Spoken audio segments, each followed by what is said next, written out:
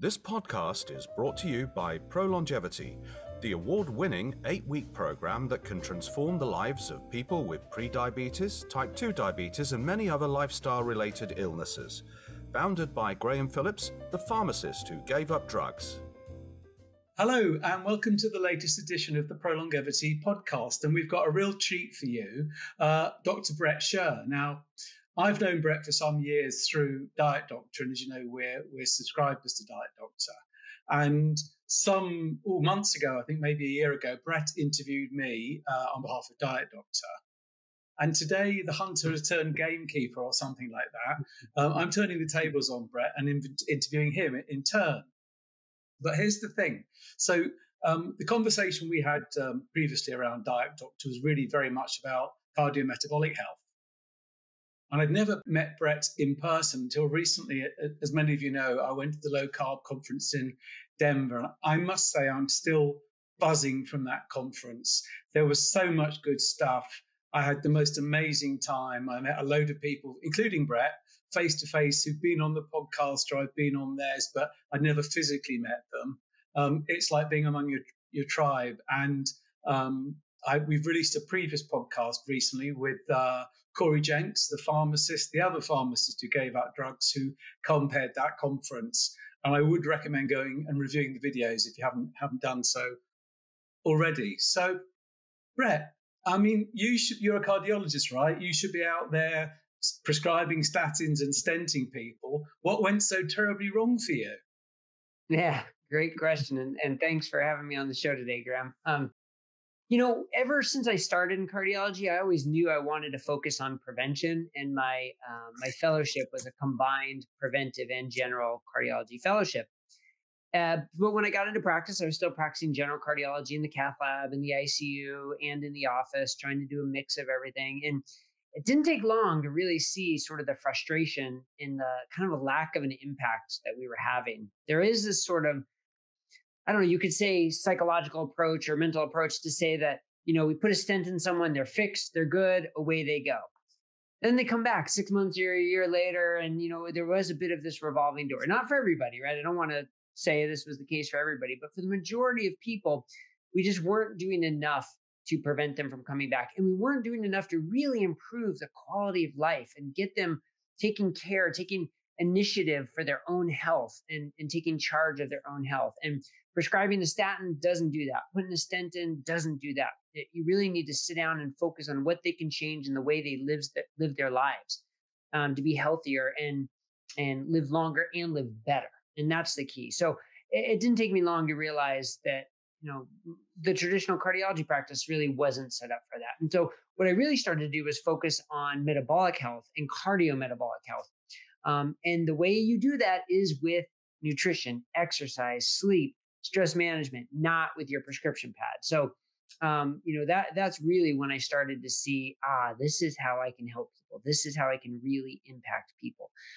Even then, though, there was a bit of a barrier because the traditional eat less, move more advice, like we know, doesn't work for the majority of people. It's harder to stick with. It creates hunger and cravings. And so it took a sort of a different lens for that as well. And that's sort of when I really found low carb and keto and like this whole different world that has existed. People have done it and it's been in the literature and it's been in books, but I was never taught it. So I had to sort of learn all that. And that started me on this whole other journey, which led to DietDoctor. And then now to Metabolic Mind, which is another shift, which I'm sure we'll get to. But that's why I'm not the traditional cardiologist anymore. It just, for me, it didn't work in terms of helping my patients. And that's what I want. I want people to be healthier and live better. And statins and stents aren't the way to do that. 100%. And what struck me is, my good friend Asim Malhotra, and he describes a really very similar thing. He's also I call him the crusading cardiologist. You never know which part of the world he's crusading in. But we had the same conversation that he just stented someone and the guy kind of wakes up and he's in the hospital bed. And this is, doctor, but you're saying all this to me. Look what you've just given me, like a McDonald's beef burger for my lunch. How did that happen? And the world's dominated by that. And that, I think, set Asim thinking about all of this. Was there a particular event or a series of events that moved you in this direction? I can't say. General dissatisfaction? Yeah, it was a general feeling of I'm not impacting people the way I want to impact them. And it was a accumulation of, could not comply with lifestyle interventions didn't have the effect we wanted. Return for his second stent, still having angina. And it was enough of a groundswell of this. Now, one of the things I did was I started Boundless Health, which was sort of like a boutique wellness center. And I was working with a friend of mine who, fortunately for me, was very knowledgeable in nutritional ketosis. And at the time, I knew nothing about it. This was, 10 so plus years ago. And so fortunately for me, he introduced me to this concept and encouraged me to read about it and learn about it and try it myself and try it my patients. And that's really what sort of started that shift. But it is still criminal to see what people are being fed in the hospital. Pancakes with syrup and Jello and pudding when they're there for type 2 diabetes, with complications from type 2 diabetes or heart disease. It really is criminal. And medicine has a long way to go to catch up. But hopefully conversations like this, meetings like Low Carb Denver, just continuing to spread the word and raise awareness will hopefully start to sort of chip away at these old practices that just die hard. Yeah, I mean, I can't remember who I first heard this from. It might have been Gary Fettke, who's, this thing about once you've seen it, you can't unsee it. Yeah. And once you start practicing this way, it's literally impossible to go back to the old way of practicing. You just can't do it, right? Impossible. Right. Now, but I do have to clarify, though. I mean, when I talk about stents and statins, look, if I am in the middle of a heart attack, I want that stent. I want that 100%. Interventional cardiologist who knows how to put stents in, and I'm going to take my statin after I have a heart attack. But that's not where my treatment ends. Absolutely. That's not where it ends. That's just the tip of the iceberg, and the rest is my lifestyle. Now, for prevention, totally different story. But in that setting, stents and statins can be potentially life-saving. No, and I agree, Brett. I'm glad you raised that. I'm always very careful about this, which is I'm not part of any cult. I'm not part of the keto cult, and I'm not part of a cult that says no one should ever take a drug ever. I'm a pharmacist. I know all about numbers needed to treat and numbers needed to harm. And there are absolutely people who do need stenting, as you described. And there are people who will definitely benefit from a statin. My problem with all of that is we're too ready to intervene, and too many people end up on statins who don't benefit, and probably it does for them more harm than good, rather than targeting those who do. So yeah, I'm very, very aware of this kind of cultish, the diet wars, and if you're not in my cult, then you're the enemy. I completely agree with you, and it must be avoided at all costs. We don't want to sort of substitute one extreme for the other. There is a sort of sensible middle path. Yeah. So you alluded to it because, as you said, when you interviewed me, you were on behalf of DietDoctor, and again, I think it's a fantastic resource. And now you're with the Bazooki Foundation. So tell us a bit about that and how you ended up there. Yeah, it really was just such a unique opportunity and such a wonderful group. So Bazooki Group, really led by Jan Ellison Bazooki and her husband, Dave Bazooki, is a nonprofit, and Metabolic Mind is a nonprofit initiative of Bazooki Group, really to help educate about this intersection between metabolic health and mental health. And it came about because Jan and Dave's son, Matt, has bipolar 1, and he had a particularly challenging course and could not find treatment. He was manic and psychotic and in and out of treatment facilities and homeless, living behind a dumpster, and like these are the kind of stories that end tragically all the time. They end tragically. Fortunately for the Bazookis, it did not end tragically. And a big part of that was because they found Dr. Chris Palmer, and they found Dr. Georgia Eid and Beth Zupak-Kanya, and they learned about nutritional ketosis and were able to start Matt on nutritional ketosis, on a keto diet, which really did transform his entire recovery and treatment. And he is now well, not just like treated bipolar, but well, as his mom, Jan, likes to say, with no stigma of mental illness, living the life they never thought he was ever going to live again. So, I mean, that is just so dramatic. And that impact of one person changed his entire life around, changed the family's entire life around. So thankfully, the Bazookies are incredibly intelligent, motivated, philanthropic individuals. And now they are devoting a lot of their time and energy towards spreading this message and funding the research. And they were looking for someone to take charge of Metabolic Mind to really help get this information out there. And boy, when I met them and went to a conference they had and kind of learned about this movement, it was just inspiring. It was so inspiring. And at first I thought, I really have to help them find the person for this role. I mean, I want to help them find the perfect person. I'm a cardiologist. It's not me, but I'll help them find the right person. But then as I learned more about it, I realized what they needed was a metabolic specialist who can communicate properly, right? This balance of the enthusiasm, the anecdotal reports, the clinical experience, the science that's catching up. How do we combine that? And how do we educate people about that? I realized this is the position I want, because the impact we're going to have on the field of psychiatry, the field of mental health, the individuals and their families is enormous. And I liken it to cardiology, that, there's this intersection between metabolic health and cardiac health. There's cardiometabolic health that, 10 years ago, not many people were talking about. Now more people are talking about it. Well, psychiatry is at that same sort of precipice, that we're just starting to see the conversation shift towards metabolic psychiatry. We're hearing that term over and over again. And we can help shape that and shape the way psychiatry is practiced, and use resources from Dr. Shivani Sethi and Chris Palmer and Georgia Eden and so many others in this field to help promote the work they're doing to really further this field and change the way medicine is practiced. So it's pretty exciting, because, I love talking about it. I'll keep talking about it because I'm super excited about it. Yeah. You do. I mean, no one would say that you're not a consummate communicator, but the obvious enthusiasm that you've adopted for this, it comes across in spades. It's very hard to have the same enthusiasm when you're practicing in the conventional way, is it? You just keep on going mechanically, but it's not it's not inspiring. It's not enthusiastic. And I'm guilty. I for many years practiced. I was trained conventionally. I practiced conventionally. And it's funny, just before I spoke to you, I had a potential client, and this guy's young black guy in his mid-40s, hypertensive. And he described to me what his path has been. And they started on, as you will know very well, hypertension in black people is different from a hypertension in Caucasians, and the approach, the pharmacodynamics and pharmacokinetics are different because they've got different genes. So the approach is slightly different. And as I said to him, in the Asian community, this tends to play out first and foremost as diabetes, whereas in the black community, it seems to play out more as hypertension. We all end up in the same dreadful state, but it's a difference. So they started on amlodipine, and now they're adding more and more. I think I was 47.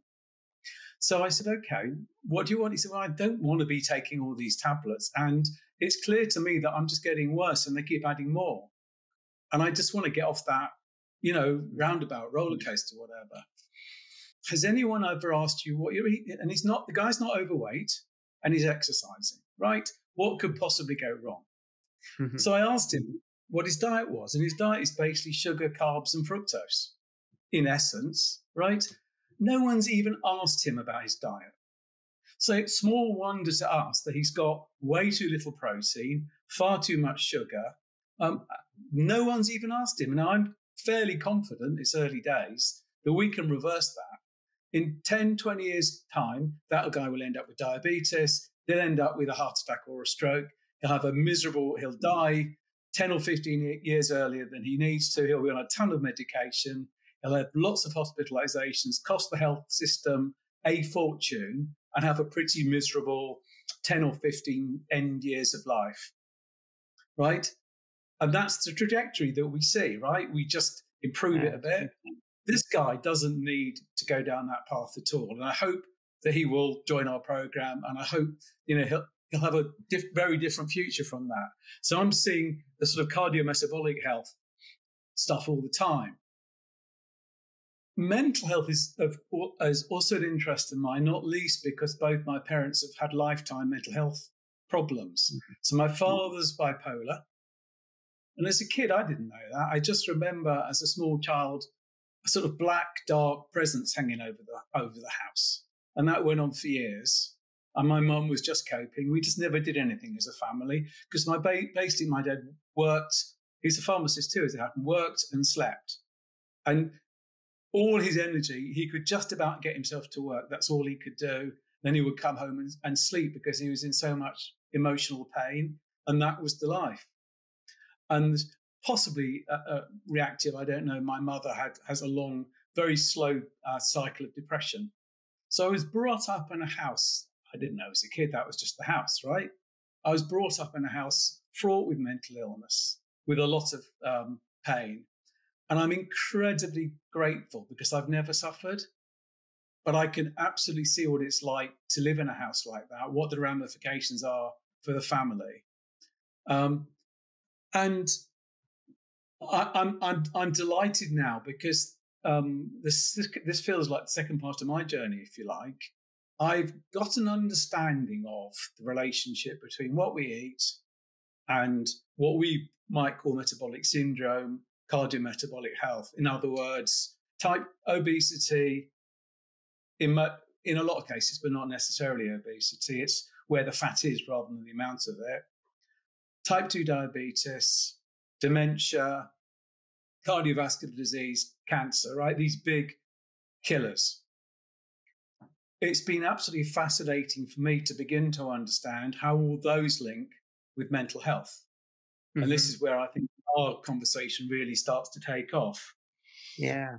Now, one of the problems it really is that it's quite easy to numerically define cardiometabolic health, right? You can measure someone's blood glucose, you can measure their HbA1c, you can measure their systolic blood pressure. Objective measurements, which play into a clinical picture. That is much less true of mental health. And defining good, you can kind of see poor mental health when you see it, but defining what good mental health is as a trajectory, as a treatment goal, in itself, I think was fraught with difficulty. And I wonder what your take is on all of that. Absolutely. I agree 100%. And I think, as a cardiologist, I'm going into this field. I remember reading, right, the Hamilton Depression Score, the PQ9, the positive and negative symptom score, and I'm thinking, what are these things? Like, how do you know that? But that's how you measure someone's symptoms for mental illness, and it is really so. I guess you could say isolated within the world of psychiatry that most other doctors don't even know what these letters mean or what they exist, but they are subjective measurements. It's not a blood test. It's not a CAT scan. It's not an MRI. It is a subjective measurement. And that's got good and bad. But I think one of the bad is then, you can fall back to objective measurements, which is, are they committing suicide? Are they being hospitalized? Are they committing crimes? And to prevent that, treatment falls on a lot of sort of heavy sedation and medications, which in the right setting can be life-saving, right? If someone is acutely psychotic or manic or severely depressed, those medications can be life-saving. But over the long term, they may keep someone out of the hospital. They may keep someone from being a harm to themselves or others. And they completely diminish their quality of life too, that they're not living a vibrant life. So that's the balance. And again, not in everybody, but in a large percentage of the people. So, and that's where the treatment of psychiatry treatment, I guess you could say, the treatment paradigm really sort of falls short. And that's exactly what Jan and Dave Bazuki saw with their son, Matt, that he was being treated, but he wasn't thriving. And so we hear it all the time that the medication saved my life, but my lifestyle is what gave me my life back. And that's what people can see with nutritional ketosis, with adequate sleep and paying attention to circadian rhythms, with regular exercise, with getting off the drugs and alcohol, that's what gives them their life back. And especially for those who have been treatment resistant or having side effects of the medications, or, so it's this mix. And that's where the whole field of psychiatry and primary care, because so many primary care docs take care of patients with mental health issues. That's where we really have to sort of change this paradigm. And it's not, the first step may be keeping them safe, but the second step is helping them thrive. And that's where I think nutritional ketosis is going to play such a big role. And that's one of the things that I like to talk about with nutritional ketosis is it's not a treatment for depression or bipolar or schizophrenia or anxiety. It's a treatment for brain health and also for potentially Alzheimer's and Parkinson's. It's very clear that the brain works better, especially in sort of a malfunctioning brain with energy dysfunction, that it works better when it's working on ketones and improved metabolic health. And so it's a potential for anything involving the brain. And that's why, it started treating epilepsy 100 years ago. Yeah. So that's what I find so fascinating, just this concept of improving brain health, which then can improve anxiety, can improve symptoms of bipolar disorder, can improve symptoms of schizophrenia or depression or Alzheimer's. And we're starting to see this evidence show. There's plenty of, anecdotal reports, clinical experience that's growing and growing. And now the science is starting to catch up as well. And it's really an exciting time to be on this. It really is. You've mentioned nutritional ketosis. Let's not assume people understand what that is. People hear of ketones and ketoacidosis, and there's always something out there that tells you it's going to kill you. So what do we mean by nutritional ketosis, and how do we achieve it, and who is it right for? Yeah, great question. So nutritional ketosis is a bit of a broad term. It just means you're eating in a way that allows your body to produce ketones. And what that means is you're burning fat for fuel primarily. So, you could talk about evolution. We don't know exactly what we ate or how we lived in evolution, but we can make guesses. There were times where there wasn't a lot of carbohydrates available, especially during the winter, or especially if you lived in certain parts of the world or whatever. So you can see how we at least were in and out of ketosis, where we were not burning carbs, we were burning fat, our own body fat, the fat we ate. And when your body burns fat, one of the byproducts is ketones. And ketones can also be used for fuel, especially in your brain. Now, your brain can't run 100% on ketones, but it can run maybe up to 70% on ketones with 30% on glucose. And that doesn't mean you need to eat any glucose, because your body can make its own glucose. So that's the other concept, that we need a certain amount of carbs so that our body can run on glucose. No. Your body makes all the glucose it needs. But that's what we mean by nutritional ketosis, that your body has switched, your metabolism has switched from burning carbohydrates and glucose to burning fat, and in the process producing ketones, which can also be used for fuel. Now, in this experiment we've had over the past century with our diet, that's where we've become carbohydrate and glucose burners all the time. We constantly, 100% of the time, burning glucose for fuel, never tapping into our fat stores. And that's sort of the freakish experiment, not nutritional ketosis. Nutritional ketosis is what we have been doing, at least in and out of. It's the 100% glucose burning that is the freakish experiment that is not going very well for a population. So that's what I mean by nutritional ketosis, eating in a way that allows your body to produce ketones and burn fat for fuel. Completely. And isn't it amazing how Homo sapiens has eaten a particular way for the best part of the 2 million years of evolution? And then the food industry came and changed all our diet. We got fat, diabetic, sick, all these new diseases. Now we need a clinical trial. There was no clinical trial before we changed the diet, right? We just changed the diet. Right. Why did we change the diet? Well, we were convinced it was healthier by vested interest of the food industry. Now they say, no, you can't go back without a clinical trial. So the 2 million year clinical trial means nothing. The last 100, 150 years of eating ever more ultra-processed food with fake fats and more carbs and all of this, that's fine. We need a clinical trial to go backwards. And what I say is, just let's look at humans at their most vulnerable, which is in utero and neonates, breastfed babies. And they're in ketosis, right? So either evolution is completely stupid, or that's how we're designed to be. Yeah, it's a really interesting perspective, but that's not the perspective the food companies and the pharmaceutical industries wants us to have. But I think it's a very good perspective that would help a lot of people open their minds a little wider when they see it from that perspective. Yeah. So we've started to discuss mental health, but I don't know, unless you're really have members of the family who suffer, or you suffer yourself, or you're a health professional, people don't understand how wide and broad it is, how common it is, what the incidence is, and what the trajectory is. Because certainly my understanding is that, particularly through COVID, but over a sustained period, mental health has got steadily worse. Mm-hmm. And the consequences. And I thought you might want to say a bit about that, because I've certainly got some strong views. Yeah, I mean, absolutely. I mean, and even before COVID, you know, a psychiatric diagnosis, a mental health diagnosis is the number one cause of disability, of work disability. And, you know, you look at something like bipolar disorder, and with the age group of 18 to 25, you know, 4% of the population has a diagnosis of bipolar disorder. I mean, that's 4% of the population in that age group. That's huge. Yeah. And, you know, with severe impairment and you know, loss of enjoyment, loss of productivity, and unfortunately loss of life, because the suicide attempt rate is incredibly high. And or you look at something like anorexia, which has the worst prognosis of any mental health or mental illness, and current treatments have not really improved things.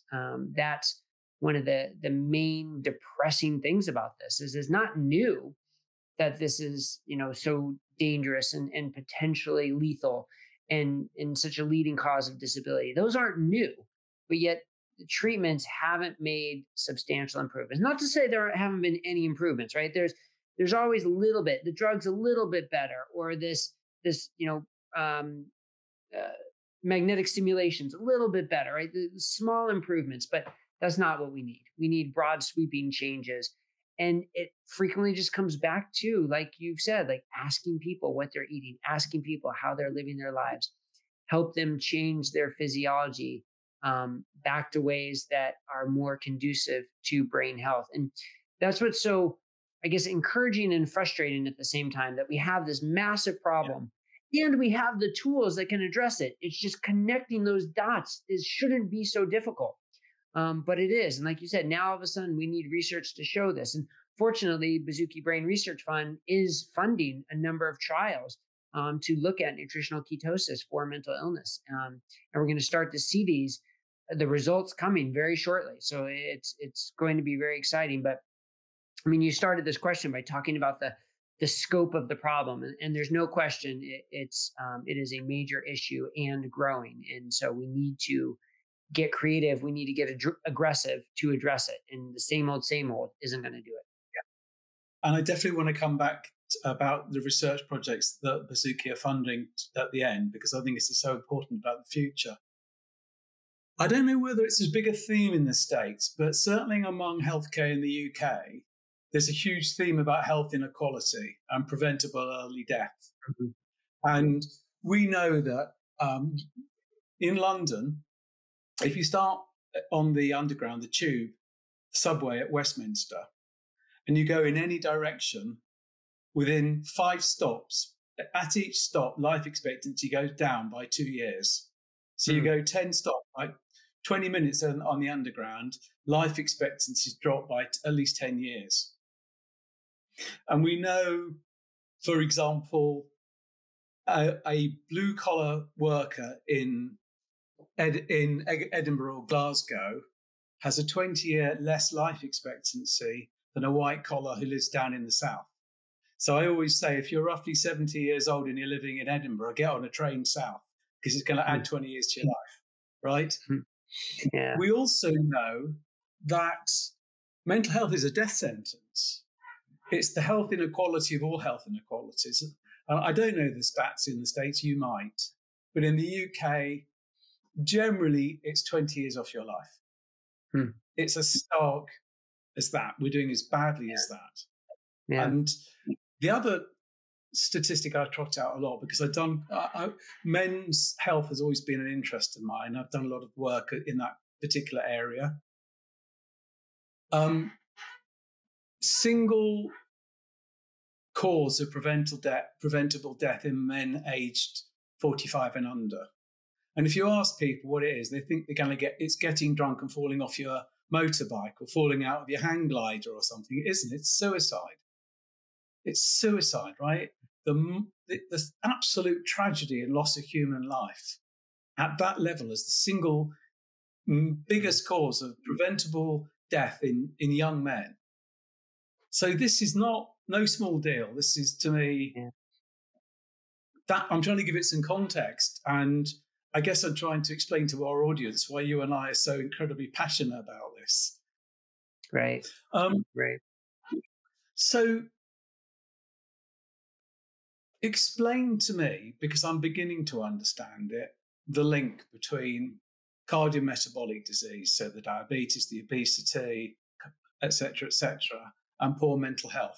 How does it all connect? Because I'm only now beginning to understand the links. And once it's explained to me, it makes sense. In fact, you think, obviously, right? Because the brain's not separate from the body. Yeah. But we're beginning to have a proper understanding of how all that links. Yeah, it's a great question. And as Dr. Georgia Ede likes to frequently say, the last time she checked, the brain was connected to the body. So it's probably time we start treating it like that. And so right. But if you look at it, what is metabolic dysfunction? Metabolic dysfunction is inability to properly and efficiently use glucose for fuel. So it's about fuel production. It's about energy production, fuel usage and energy production, and it's dysfunctional. Well, that's going to affect your body. That's going to affect your insulin secretion. It's going to affect your glucose levels, and it's going to affect, can affect inflammation. It can affect so many different things downstream. Well, the same thing happens in your brain. Your brain, if it's not effectively producing energy, that is going to have a set of results, of symptoms, and is not always the same. There's a lot of individuality about how it presents, but the underlying concept is the same. Poor energy production, poor usage of fuel, dysfunctional energy production. And like Dr. Chris Palmer in his book, Brain Energy, brings it down to the mitochondria. So whether you have, wherever your mitochondria are, if they're not producing energy efficiently, there's going to be a consequence of that. So the consequence can be type 2 diabetes. The consequence can be coronary disease. The consequence may even be, fueling cancer cells so they can grow faster. Or the consequence may be a mental illness, whether it presents as bipolar disorder or schizophrenia or severe depression, or it may worsen something that's already existing, such as anxiety or PTSD or OCD, right? And that's what's, I guess, sort of really interesting, but also for some hard to grasp. It's like, wait a second, how can in one person it presents as psychosis, and another person it presents as depression, and another person it presents as Alzheimer's, right? Well, I don't know. I can't say exactly what it is about each individual, but we know it happens. Now, is the metabolic dysfunction the only thing, the only cause? No, genetics, epigenetics, our environment, so much plays into that, but it's clear that they're related. So when you fall back on the science, you can say, look, the evidence is clear. Those with type 2 diabetes have a higher risk of depression, schizophrenia, bipolar disorder, and those with serious mental illness have a higher risk of type 2 diabetes. So there's this two-way street, that there's this clear relationship. Then you could take it even further. Dr. Cindy Calkin, who I recently had on my podcast at Metabolic Mind, she did a great study showing for people with treatment-resistant bipolar disorder who had insulin resistance, if she gave them metformin, so a type 2 diabetes medication that helps with insulin sensitivity, she gives them metformin, and they reverse their insulin sensitivity, their symptoms of bipolar depression decrease significantly and dramatically. And these were sort of the sickest of the sick, treatment-resistant bipolar. And the drug metformin helps. So now all of a sudden you're saying, wait a second, all you're doing is treating the insulin resistance, and their bipolar depression gets better. Like, that's fascinating. That's really starting to connect the dots. And then another study by Albert Denon in France, who took 31 of his patients, again, treatment-resistant bipolar, schizophrenia, depression, put them in the hospital. The only thing he changed was he started feeding them a ketogenic diet. 100% improved their symptoms. 68%, I think, reduced their medications. And like 30-40% were in clinical remission. Like, these are statistics that you just don't get by other means, but either by using an insulin sensitizing drug or a nutritional approach that improves metabolic health. We're starting to see these results. So the dots are really starting to get connected, and it's something we can't ignore anymore. We have to pay attention to it. I'm pleased you brought that study up, Brett, because I was intending to bring that study actually.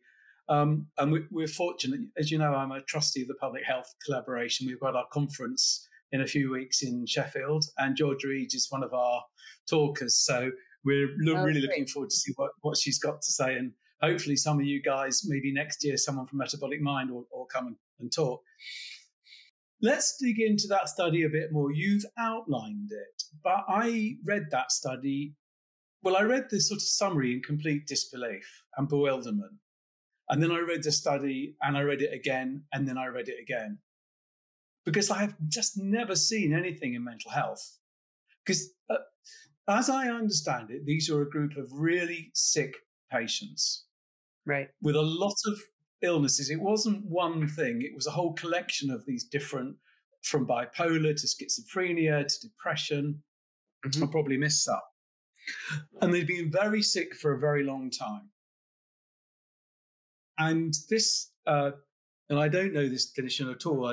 Do you know the researcher who originated the study? Do you know Albert Danan? Yeah, Dr. Albert Danan. I've met with him. So at Metabolic Mind, we gave out 7 awards, Metabolic Mind awards for clinicians in the field of metabolic psychiatry. And he is one of them because of the work that he's doing. So I did have the fortune of meeting him and interviewing him, and such a lovely, wonderful individual with his own story of how he even got into looking at ketosis for mental health. So definitely worth hearing his story as well, and a great guy. But yeah, so he did this study, and you're exactly right. He took patients that he had been seeing for years who were not getting better. They were treatment resistant despite, aggressive medical treatment, despite traditional care, despite counseling and all the things he would do with his patients. They weren't getting better. And he said, I'm going to try nutritional ketosis with this group because nothing else is working, and let's see what happens. And the results were phenomenal. I mean, these were people who were not getting better, and all of a sudden 100% were improved. And I apologize if I'm getting the exact numbers wrong, but like 68% were on lower doses of medication, and like 30% or so were actually in clinical remission. I mean, it was shocking. And with the help of Dr. Adrian Sotomoda, who's another amazing clinician, he and I sort of put together looking at comparing the improvements to the improvements for drug studies that were used for FDA approval, whether it was for an antidepressant or antipsychotic medication. And the degree of improvements is the same, if not better, from what Dr. Danan saw and what they saw in those drug studies. Now, not randomized controlled trial. We have to address that, right? We have to be upfront. It wasn't a randomized controlled trial. It was 31 patients with no control arm. But this is how it starts, right? The randomized controlled trials are coming. You have to start somewhere. And this is just a dramatic and fantastic place to start to show what can be done. No, it was just so inspiring because, these people have been very sick for a very long time.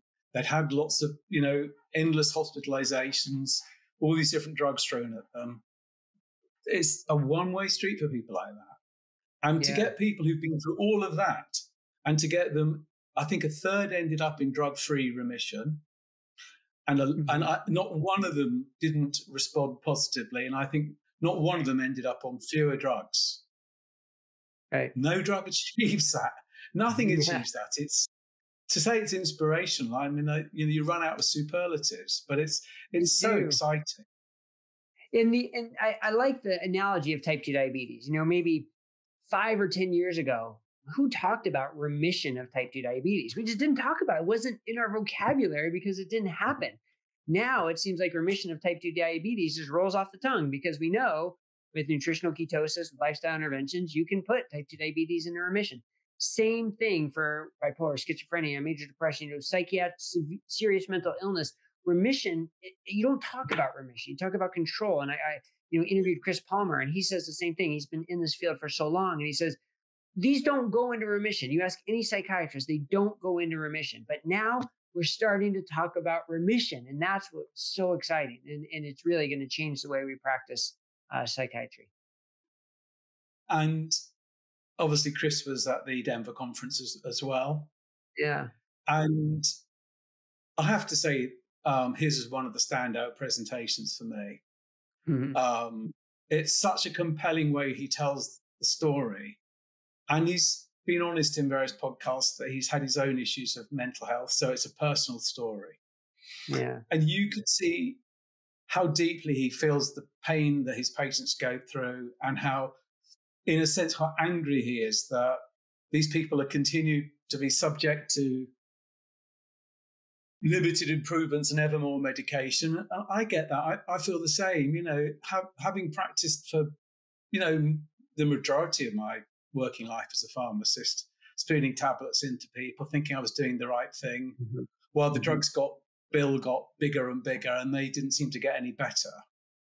I'm now angry because I feel that I've been misled, and that in many instances I've done more harm than good. And I think all of us feel that to an extent, don't we? We feel very evangelical and very optimistic about the future, but very angry that actually we could all have been doing this for an entire professional lifetime if someone had just joined the dots at the end, right? We're not stupid people, and we get it. And once you see it, you can't unsee it. How? Right. Why? But we're all kind of blinded to it, aren't we, by our training? Yeah. And it's really depressing to think about. When I think about all the patients I saw in my cardiology practice with type 2 diabetes, and who I did not offer this to. I did not offer nutritional ketosis as a way to reverse their type 2 diabetes, because I didn't know about it. I hadn't done the research. I hadn't looked into it. And I could have helped all those people so much more than I did. And like you said, everybody in this field sort of feels that way. So, it's hard to get past that, but we have to, and use that as motivation to make sure that never happens again, and to help spread the message, right? Like, sure, I see patients in my practice who I can help, but that's one person at a time. What I really want to do is help spread this message. So if you are a cardiologist or a primary care doctor or an endocrinologist that was in the position I was in, that didn't know anything about nutritional ketosis, and you will learn about it and at least be curious enough to look into it, and maybe find some resources to work with your patients. And now the same for psychiatry, because how many psychiatrists have never heard of nutritional ketosis, have never heard of this metabolic mental health connection, that if they can just start to learn about it and then think about all the patients that they can impact. I mean, that's our mission. That's why we're doing what we're doing, to get this downstream effect that will change the way we practice medicine and help the lives of countless individuals. I think it will, but I also feel it's helped my life as a health professional, because I just feel so much more optimistic, and it's revitalized me. I'm quite friendly with Dr. David Unwin, a low carb GP. Yeah. It transforms your professional practice, because you go from, another tablet, another dose, not much improving. It's all going backwards. All you're trying to do is arrest the decay to absolutely. I mean, I see in 8 weeks transformation in my clients. I see the light coming back into their eyes. Their inflammation goes away. Their sense of optimism and positivity returns. And it's not just one symptom, like with the drug. You treat one symptom, 2 symptoms, and they get a little bit better until you up the dose. You never see a whole collection of symptoms, and quite disparate symptoms, all improving at once. And all of a sudden I'm seeing that. And I just, I've become a bit funky. Well, I'm so glad you mentioned Dr. David Unwin. One, just he's such a phenomenal human being that is just one of my favorite people in the world. But I remember having dinner with him. I believe it was at Low Carb Denver pre-pandemic, and really hearing his story, how he was on the brink of retirement. He was like, I'm done with medicine, and low carb, like you're saying, it changed his entire practice. Not even, regardless of all the patients he's helped, it helped him and changed his practice and kept him in medicine. And he's just one example of that. We hear so much about physician burnout or nurses burnout or pharmacist burnout, right? There's so much burnout going on. And part of that is feeling like you're a cog in the wheel, feeling like you're not having the impact you want to have, job dissatisfaction. And if you can start helping people, that all changes. That all changes when you can really see the impact of your work helping people. So you're right. This message isn't just for individuals with their own health issues. This is for clinicians with their own professional issues that need more inspiration in their professional life. And this is a way to find that for sure. So we've covered a lot of ground in a short time. I do want to return to the work that the Bazooki Foundation are doing, because, as you said, we've got extensive clinical trials that show, I would argue, don't show the benefits of statins across hundreds of thousands and millions of people. We've got these trials that seem to show that some of the mental health drugs do a certain amount of good some of the time. I wouldn't really put it much stronger than that. I do sometimes see transformations, in fairness. Not in many cases, but there are definitely, I've seen people start a CNS medication, an antidepressant, an antipsychotic, and it's life-changing. So I don't want to say, just to rubbish the whole thing, because I think that would be cultist once more. What we need now is a lot more. We've got a good theory about this link between how your cells work, how the mitochondria of the cell, the energy producer of the cell, affects everything and dictates everything, and how if you're not producing energy very well in your cell and you've got a sick cell, that's going to be devastating. It might become cancer, it might become dementia, it might become type 2 diabetes, it might become mania, it might become depression, it might become schizophrenia. When you realize that these are the same cellular and subcellular mechanisms and dysfunction, but depends on which body system they're playing out in, will play out differently, but it's the same process, right? So that's our unifying theory of the whole thing, broadly. Yeah. Do you think is that a reasonable way to put it? I think that is a reasonable way. I mean, it may not be the one and only explanation, but this concept of energy dysregulation, I think, is spot on. Now, it can be hard for some people to initially wrap their mind around, sort of like what I said earlier, like why in some people is it type 2 diabetes, why in some people is it Alzheimer's, but at the core, and why in some people would it be, a serious mental illness, but at the core, this energy dysregulation certainly makes sense. And improving efficient energy production improves brain health, improves body health, improves metabolic health. It is connected. So I think it absolutely makes sense. And that's where, Dr. Chris Palmer has been so influential with his book, Brain Energy. I highly recommend everybody check out that book. It's very educational about this concept. And it's going to help fit in with this role that metabolic psychiatry is going to play moving forward in the whole course of medicine. So I do want to come back to the future, and I do want to know what your plans are, both Bret Scher and the Brain Foundation, Metabolic Mind, and where are you with all this? Because I know that there's a series of clinical trials. Just outline to us what the trials are, what you hope they will prove, what you think the timeline will be. Because I do think this is paradigm shift stuff. This is not the usual incrementalism we see in healthcare, and it's just so exciting. Right. Yeah. So, from a metabolic mind standpoint, we're really all about putting the education out there, combining, resources and education about this intersection of metabolic and mental health. And so I've been in the position now, less than 6 months at this point, but our YouTube channel is growing, our podcast is growing. We're really making an effort to get the information out there. Now, the other part of Bazooki Group, though, is the Bazooki Brain Research Fund, where we're funding at present 5 clinical trials, with hopefully more coming, 2 of which are completed and will be presented in June of 2023 at the ISBD conference in Chicago. So it's really exciting. So Dr. Shivani Sethi at Stanford and Dr. Ian Campbell at Edinburgh have completed their trials of using nutritional ketosis for serious mental illness and are going to report their findings at this conference. And that's, like you said, this is paradigm shifting stuff. It's going to be presented at a major bipolar conference, which is very exciting. There's another trial at Ohio State in college kids or college adults with depression and using nutritional ketosis. There's one at UCSF with Dr. Judy Ford and Shivani Sethi again, looking again at nutritional ketosis for serious mental illness and schizophrenia and bipolar.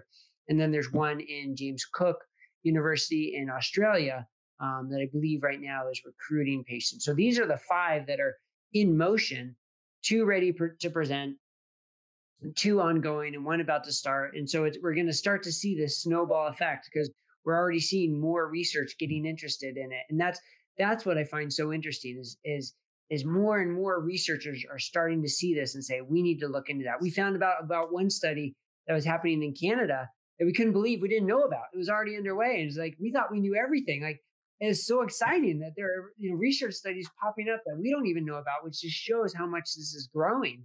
And so, and I spend a lot of time, some of the time at Metabolic Mind in my videos talking about how we balance this. You're a mother of a loved one with bipolar disorder, or you are a clinician treating patients, or you're someone writing psychiatry guidelines. What level of evidence do you need to say this is enough? And clearly for the mother who will do anything for their kid, you don't need the randomized controlled trial. If you're the psychiatrist treating the patient, you probably still don't need the randomized controlled trial as long as it fits with your clinical judgment and you feel comfortable. If you're writing the guidelines, okay, then you probably need the randomized controlled trial. But so that's where we're headed. But by no means should the practice of metabolic psychiatry sit and wait for those randomized controlled trials, because there are people who need help now. When we discuss it, though, we have to be clear. This is based on clinical experience. This is based on, some observations. This is based on anecdotal reports. But this is how we do it safely. So it's a big, big message of ours at Metabolic Mind that, yes, this is a potential intervention, but yes, there are some concerns with it. So it has to be done safely. So we have a whole video based specifically on this, on how to consider starting nutritional ketosis safely.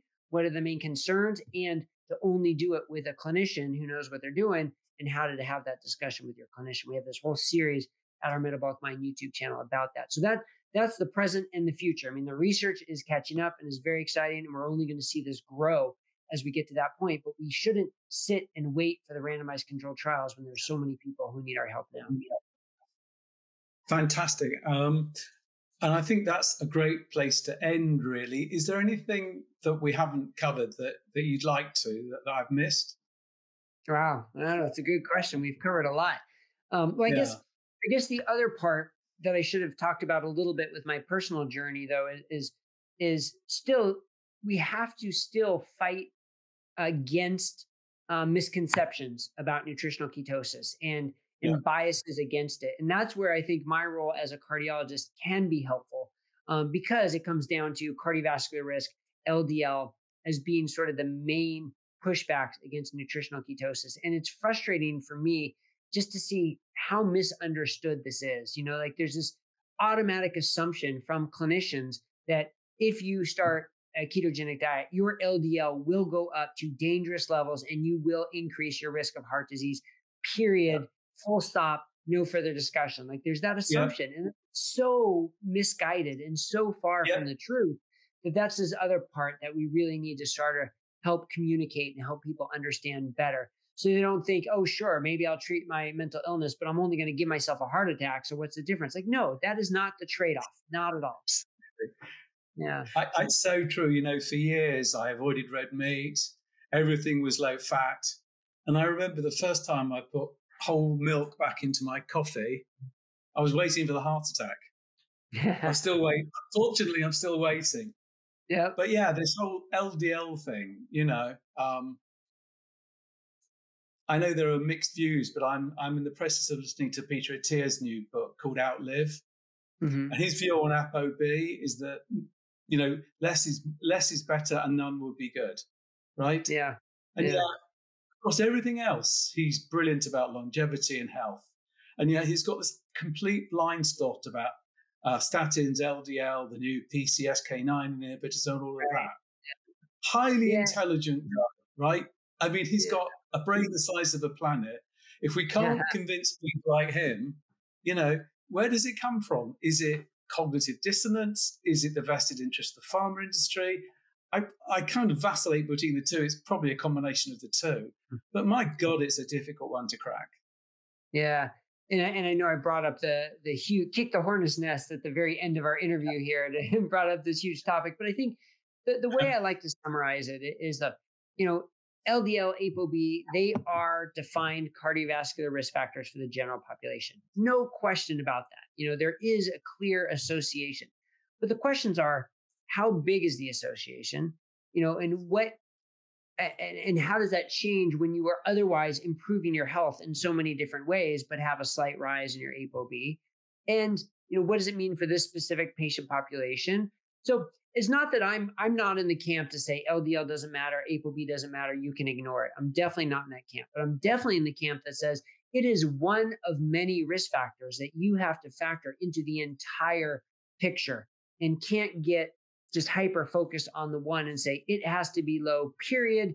And don't worry about, anything else. Absolutely not. It's got to be individualized. It's got to be put into the whole picture. And actually, one of the things, there was a quote by Dr. Christopher Garner on a paper that was supposedly about a keto diet that wasn't about a keto diet, but it really rubbed me the wrong way. And then maybe it was taken out of context. I don't know. But it said, it is clear the risks outweigh the benefits.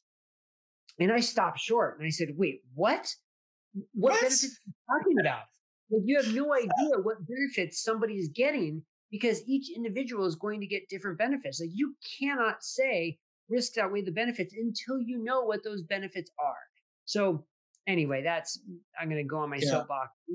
But so the point is that we just need to individualize this. We can't make just blanket statements, good, bad, whatever. We need to individualize it because we're learning so many different things about how nutritional ketosis impacts individuals.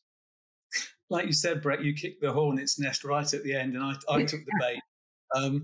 What I would love to do, Bret, is to get you back another time and actually talk about cardiometabolic health and your own book.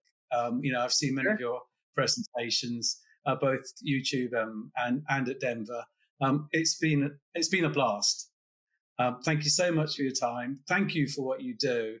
I don't think you can overstate the importance of a communicator like you trying to communicate this thing, move away from the safe practice. As I said to Asim, you could just be earning a very nice living, prescribing statins and stenting people. And actually you've chosen a much more difficult, but ultimately much more fulfilling path. And I think we're all incredibly grateful for that. All strength, more power to your elbow. Look forward to the results of your research studies. And please keep doing what you're doing. And thank you so much. Thank you, Graham. I really appreciate it. It's been a great conversation. And thank you for all the work you're doing. If you enjoyed the podcast and want to find out more, join our Wellness and ProLongevity Facebook group. Don't forget to subscribe and follow so you never miss an episode, and maybe share to friends and family who might benefit. Finally, if you think you might need help with diabetes, heart disease, or any of the other diseases we discuss, then book a free consultation with Graham. There's absolutely no charge for this, and we would never put you under any pressure. What do you have to lose? Bye for now, and see you for the next episode.